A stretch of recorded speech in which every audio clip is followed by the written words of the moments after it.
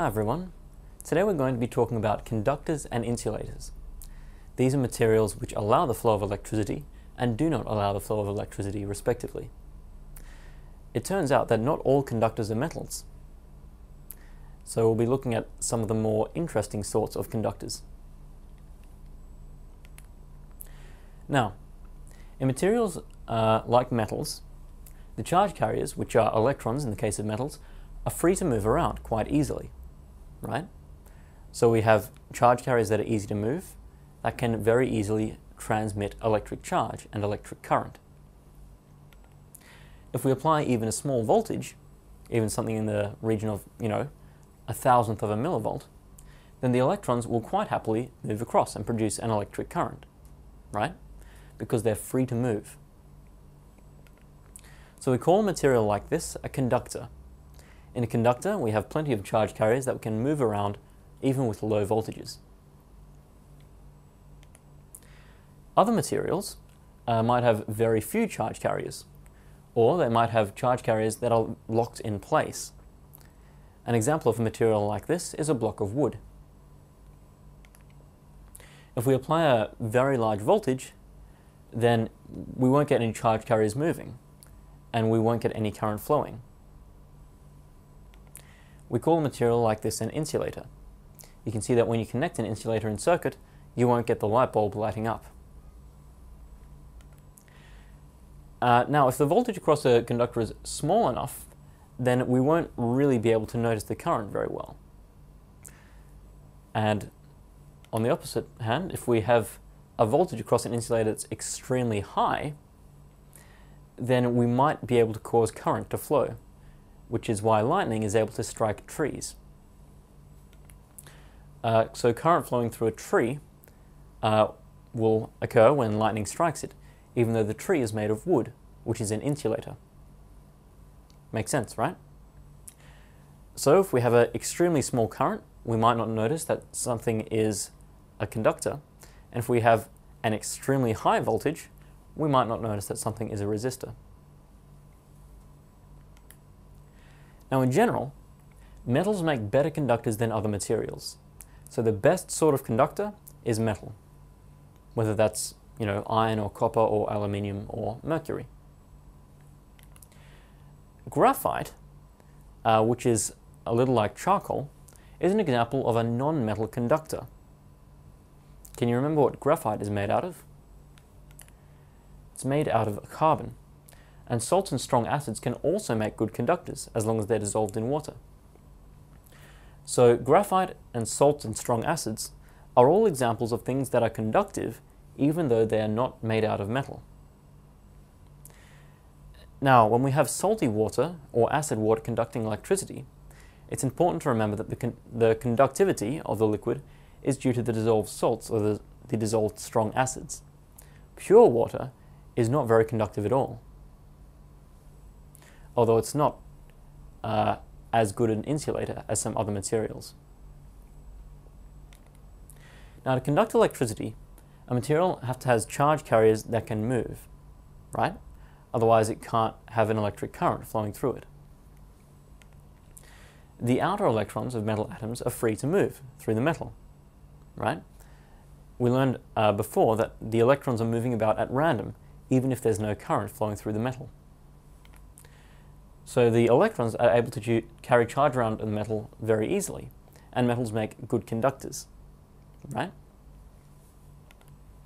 The electrons of an insulator, on the other hand, are bound tightly to their parent atoms. They really, really don't want to move, so unless you apply an extremely high voltage, they're not going to. So they are not free to move and cannot carry charge around the material. And this means that insulators can't conduct an electric current, right? Now, let's look at some conductive liquids. Pure liquids consist of neutral molecules with tightly bound electrons, right? And initially this makes it seem like they're not very good conductors of electricity, except of course for mercury, which is a metal. But when a salt or an acid dissolves in water, the salt or the acid will separate into ions, if we dissolve sodium chloride, table salt, in water, it'll separate into sodium ions and chloride ions.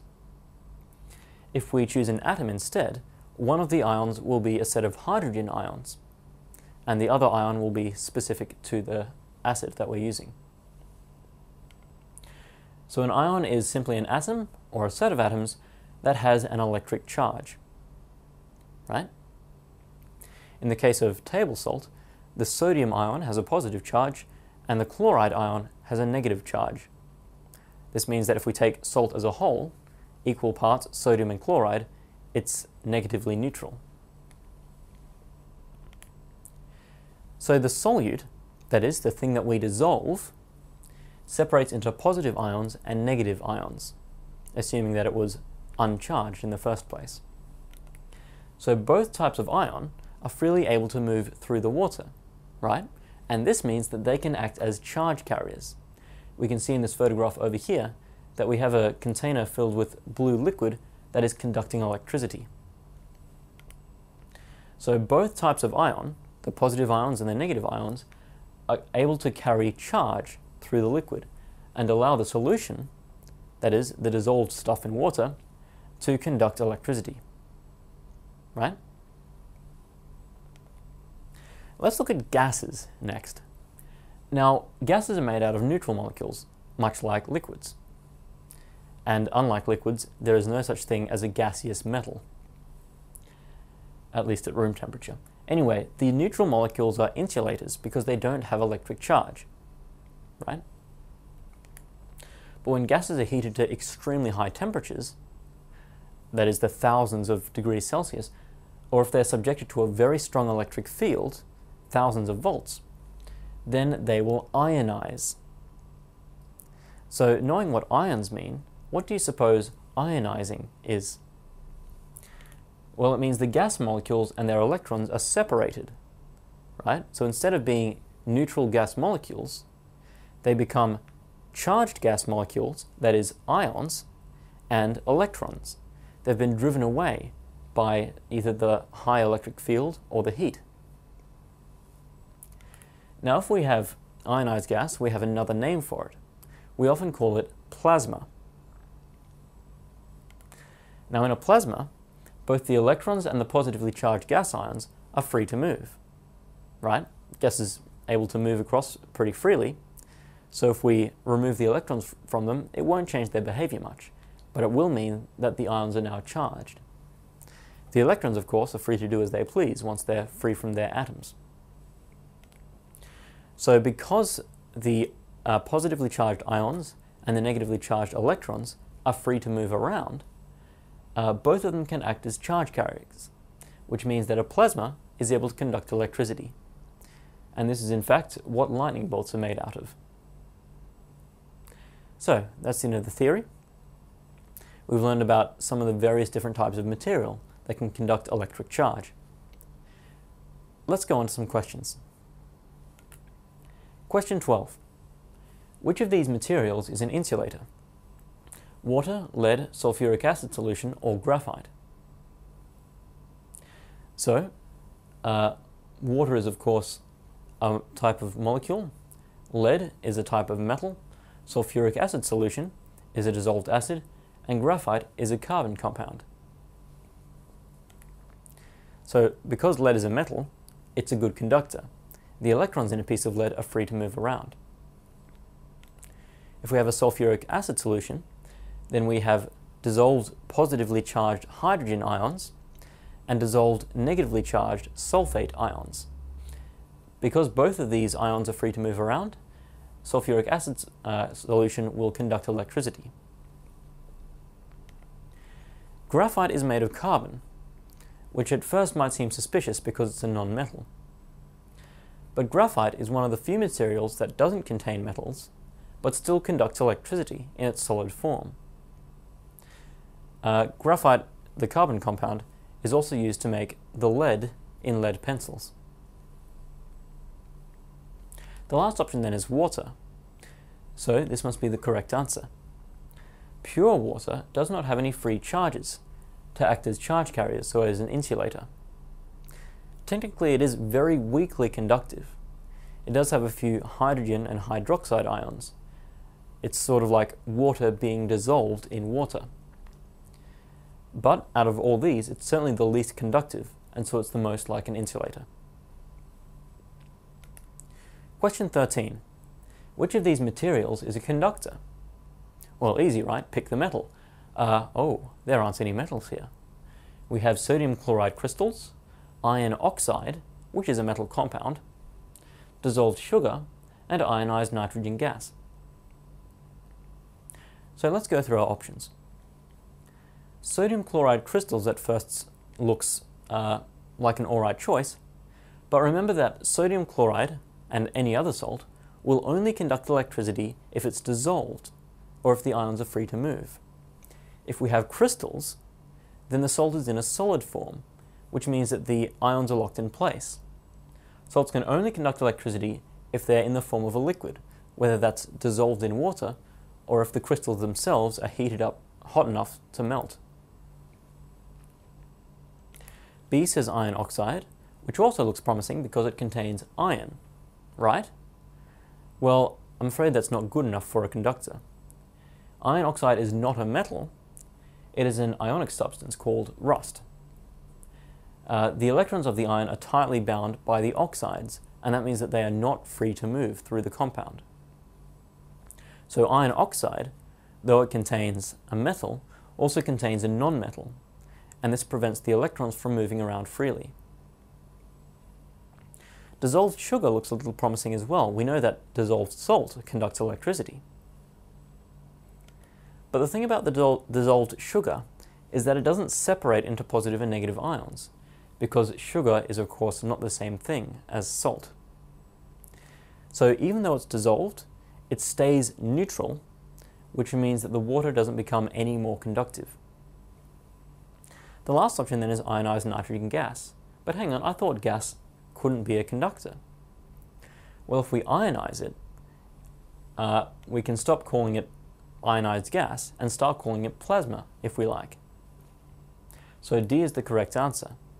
If we have a plasma, in this case nitrogen plasma, then the electrons of the nitrogen molecules are stripped away by the intense heat or the intense electric field. That means that we have positively charged nitrogen ions and negatively charged electrons, both of which are free to move. And this means that the nitrogen plasma can conduct electricity. Question 14. Name an insulator and describe how it can be transformed into a conductor. Now, it might be tempting to write down something like a block of wood, but it's not very easy to make a block of wood conduct electricity. So what we need to do is think of perhaps a conductor to start with that's not metal, and then figure out how to change it into something that is not a conductor, right? So in the previous question, we looked at a few things that looked kind of like conductors but weren't. If we can find a way to transform those into conductors, then that's our answer here. So we might say something like a gas. Now a gas is an insulator, but if it's ionized by making it very, very hot or putting a very strong electric field across it, it will become a conductor. So there's an example, gas, of an insulator, and an example of how it can be transformed into a conductor by making it very hot. But that's not the only example that you could have used. If we have a crystal of salt in its solid form, then all of the ions are locked in place, and so the crystal is an insulator. But if we dissolve it, or if we heat it up so that it melts, then these ions are free to move around. And this means that dissolved salts, or molten salts, are conductors of electricity. Question 15. Most conductors are made of metal. Give 3 examples of conductors that are not metallic. Now think back, can you remember any? Well, we have graphite, which is a carbon substance that is able to conduct electricity. We have sodium chloride solution, or indeed any solution of salt dissolved in water, because this will separate into positive and negative ions. if we wanted, we could also dissolve an acid. So we might have nitric acid solution or sulfuric acid solution. One final answer might be something like ionized neon gas, that is neon plasma. If we heat up a gas so that it's very, very hot or has a very, very high electric field across it, then the electrons of the gas will separate from the atoms. And in fact, the neon, normally made of atoms, will become neon plasma, which is made out of ions and electrons. Plasma tends to glow, and in fact, neon plasma is what's used to make neon signs. Question 16. Can electrical current flow through insulators? Justify your answer. Now, the yes or no to the first part of this question will be only 1 mark out of the 2 or 3 that this question might be worth. So in order to get full marks, we need to justify our answer as well. So what shall we answer, yes or no? Well, let's look at the extreme case. If we pass an extremely high voltage across an insulator, like a block of wood or a tree, then can we cause current to flow? Well, yes, in fact, we can. If lightning strikes a tree, that tree is going to conduct electricity, whether the insulator that it consists of likes it or not. So insulators have a very, very high electrical resistance. That means if we put even a very high voltage across them, there'll be almost no current flowing. But a very large electromotive force, a voltage, can still cause a current to flow across the insulator by forcefully ripping the atoms and their electrons apart. So a very large current, such as the current carried by a bolt of lightning, will be able to carry through the insulator such as the tree, even though it has an extremely high resistance. So there's the justification for our answer. So that's the end of the questions. In this section, we've looked at various conducting and insulating materials, even some conducting materials that are not metallic.